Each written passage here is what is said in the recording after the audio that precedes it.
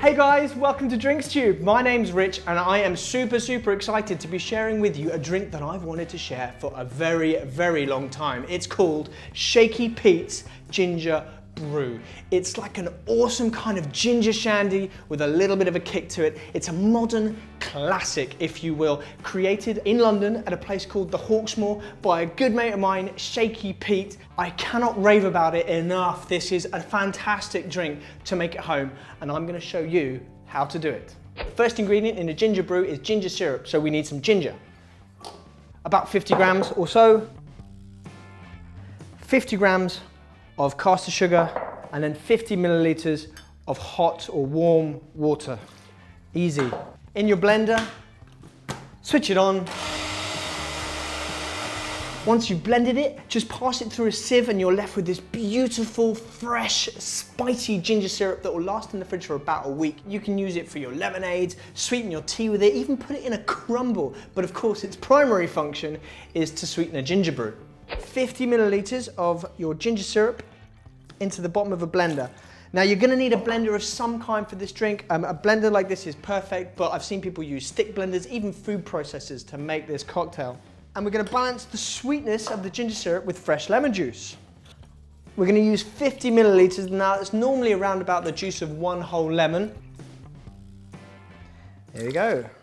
Now for the kick to this drink, we're using some London Dry gin. I'm using Bombay Sapphire today, 35 milliliters of it. We're using gin because it's going to give it a lovely dry, fresh kind of kick to the sweet and sour balance from the lemon and the ginger syrup. And Bombay Sapphire in particular because it's quite bright, it's quite fresh. It's a nice, rounded, quite delicate flavour, which I think is going to work beautifully well with the rest of the ingredients in this drink. Now you want this drink nice and cold, and you want to give it a little bit of a dilution just to soften the edge of that ginger a little bit. So ice, but you really don't need much. 4 or 5 big ice cubes and blend. Now you don't want it to blend it for too long. Remember, there's only a very small amount of ice in there, and we want to leave some of those lovely little shards of crystally ice in there because it's going to give this drink great texture. We're going to pour this into a tankard. Find yourself a nice sort of beer glass. I like something with a handle. It's nice and comforting, absolutely gorgeous. It just screams, drink me. And then top it with a local pale ale. Now I'm using a pale ale because it's going to give these wonderful kind of citrusy, kind of almost like gooseberry, grapefruity kind of flavors to it. It's going to work well with the citrus in here. That lovely maltiness and ginger just works beautifully. Now you want to pour about halfway.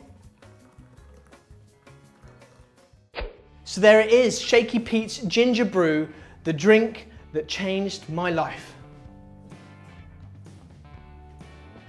Oh, that is just gorgeous. It's super fresh, it's citrusy, it's gingery, it's got that lovely underlying note of juniper running all the way through it, and then the beer gives that lovely malty, citrusy freshness to it and a load of length. I mean, that's absolutely gorgeous. So there you go. I could not encourage you more to try this drink at home. It's an absolute classic for your arsenal of home-making cocktails. And if you want to try more drinks, check out the Lagerita up here. It's absolutely gorgeous with tequila. And cheers. I'm off to enjoy this in peace. Bye, guys.